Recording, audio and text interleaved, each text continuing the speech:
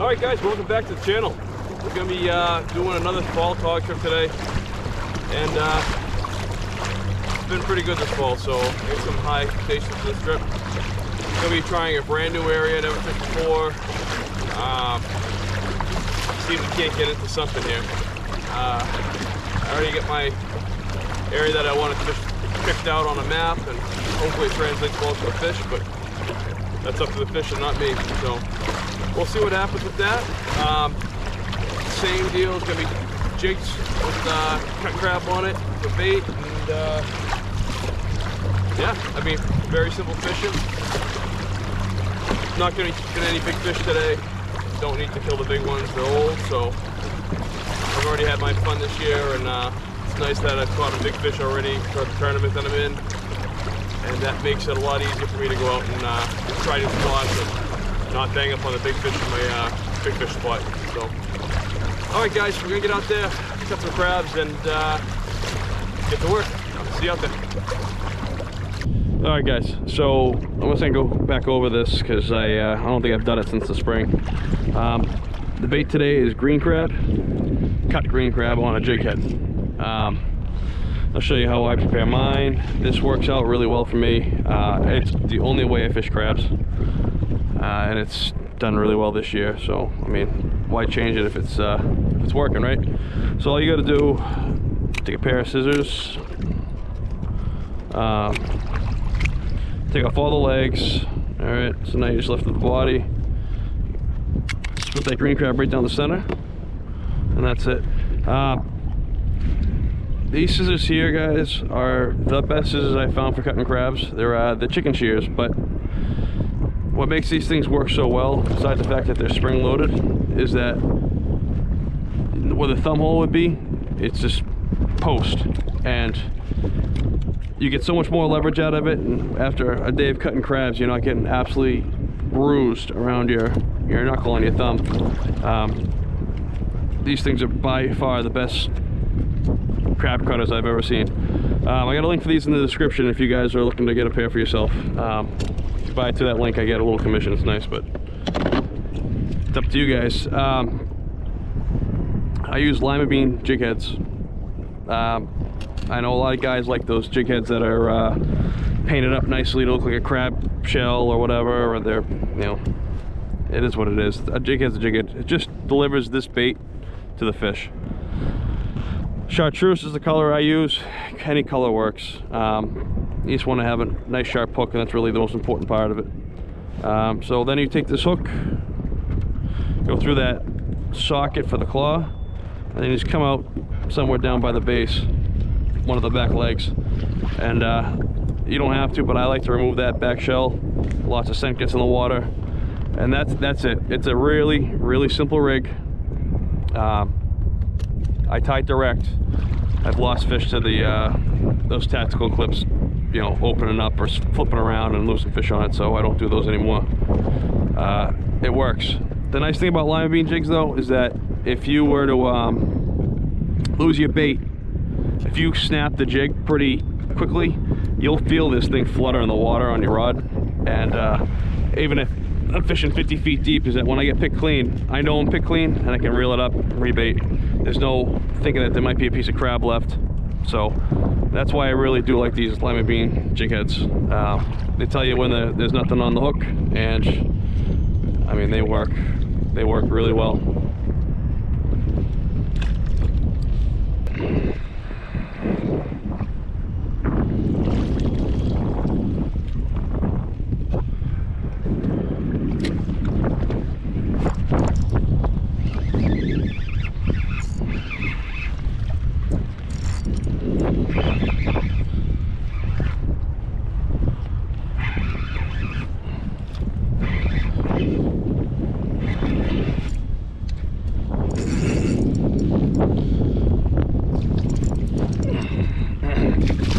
Hey, all right.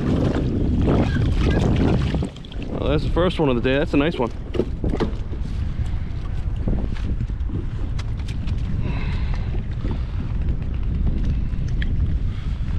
There we go.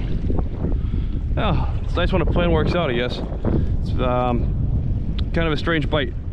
Took about 15 minutes to get my first black sea bass, and then 3 minutes later I finally get my first tog, and it's a nice one. So well, hopefully this keeps up.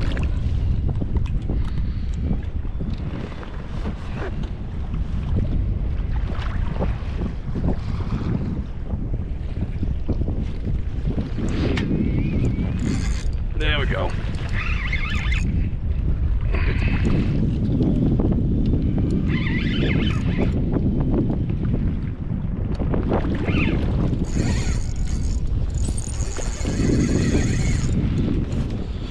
There we go.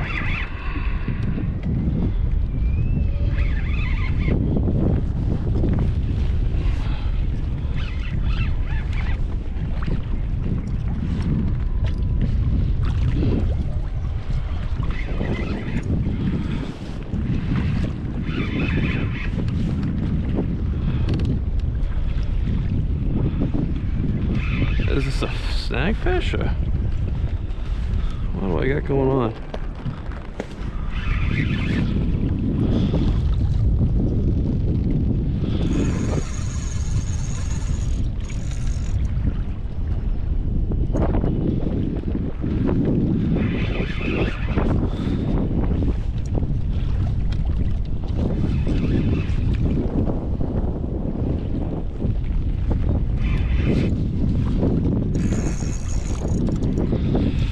Oh, wow. Oh, yeah. That's a nice snagged one.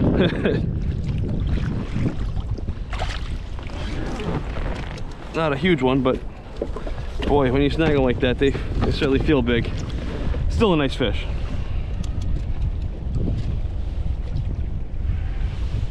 That's another under 21. Ah, that's a nice fish though. Look how pretty that is. Those beautiful colors on it.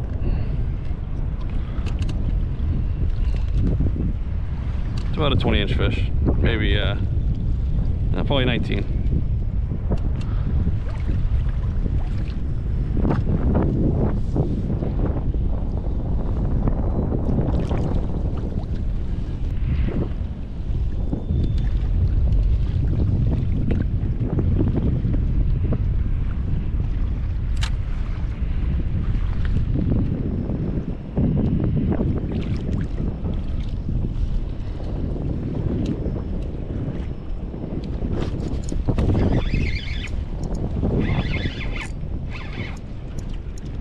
Oh, huh.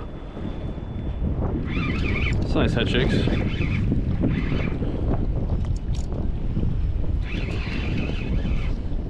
Could this be my last keeper to limit me out? Let's see. Yep, I think it is.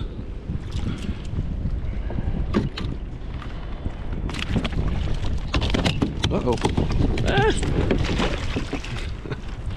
Ah. Yikes.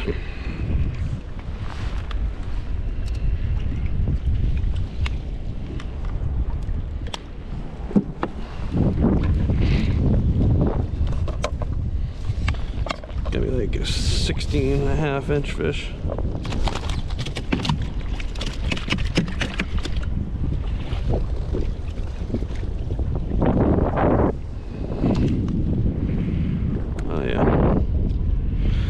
Yeah, that's a legal one. 16.25. You know what? The way today's going, I'm comfortable it is out there. We'll harvest this last fish. It's all blown out anyways. So, hey, that's it. There's my limit. 5 blackfish. And that's not bad.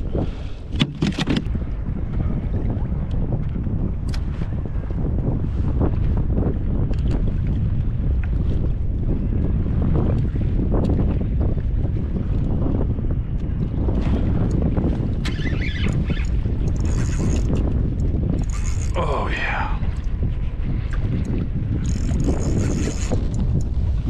Well, I don't know what this is. I don't know if this is a tug or not. It must be. Why are you open?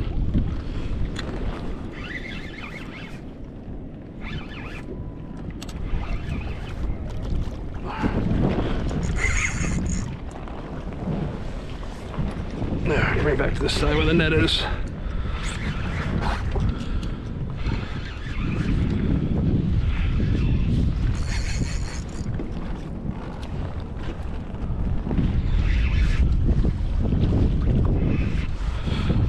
Oh, that's a nice taut. There we go. Big female.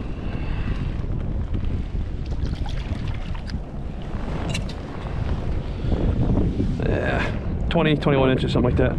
Nice and thick girl. All right, let's get her back. It's a nice fish. Good fight on that one.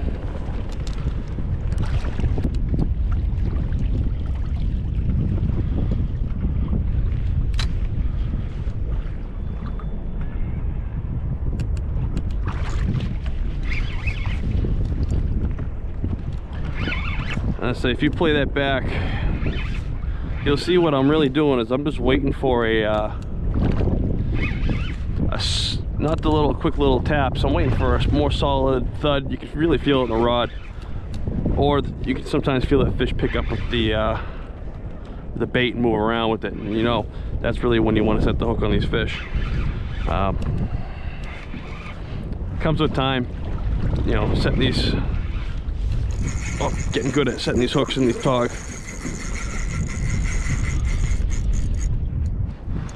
Wow.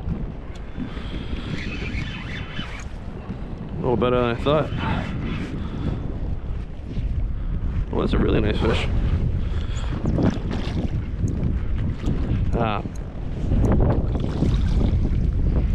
Keep them out of the net. There's no reason to net them. Jesus. See what he's eating here. It's a white-legged crab. I know it's kind of gross, but now you can see what these fish are eating down there in this deeper water. It's a rock crab. Oh, see you later, buddy. That was over 21. Not trying to keep anything, like I said, big, and I already got my limit, so that's even better. I got a limit already of 5 fish. They're all small ones, small keepers, which are good eating and not old fish, you know, or not as old fish. So, yeah.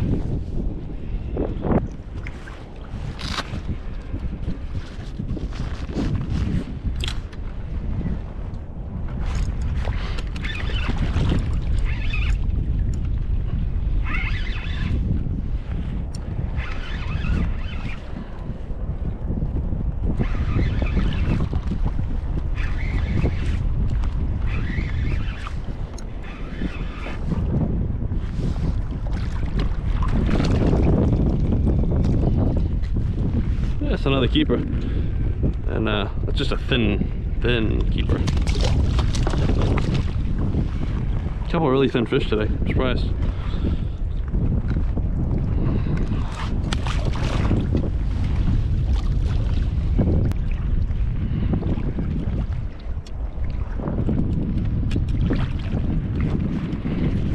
There we go.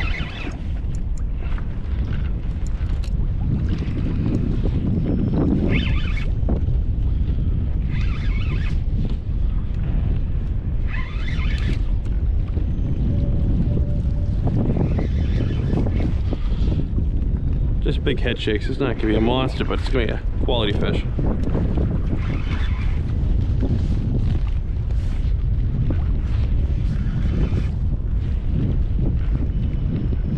Oh, it's a sea bass. Yeah. And welcome aboard. That's the type of sea bass you want to see in the fall. You catch so many of these little ones that when you get these nicer ones, they really do stand out. I mean, it's even still got a little bit of a hump head on it. It's a nice 19-inch fish. Probably 18. Just beautiful. And good eating.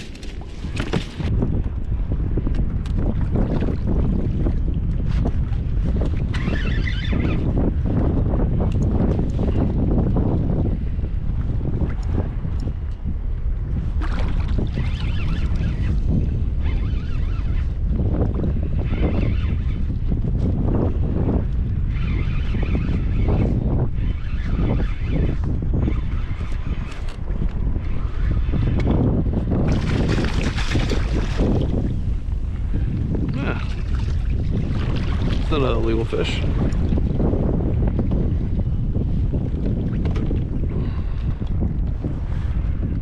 Very thick fish.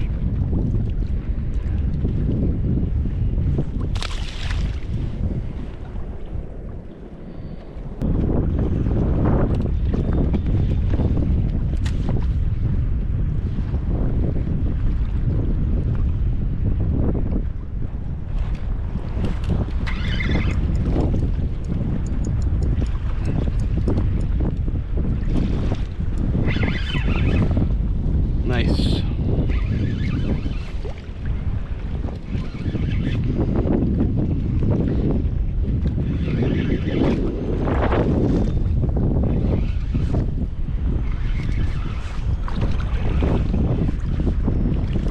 Ah, that's a legal fish. Very pretty one too.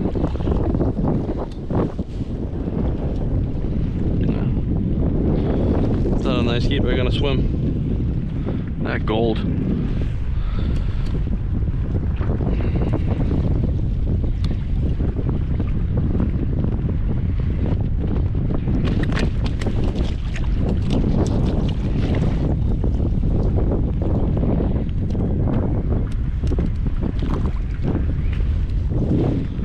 All right, see you later, buddy.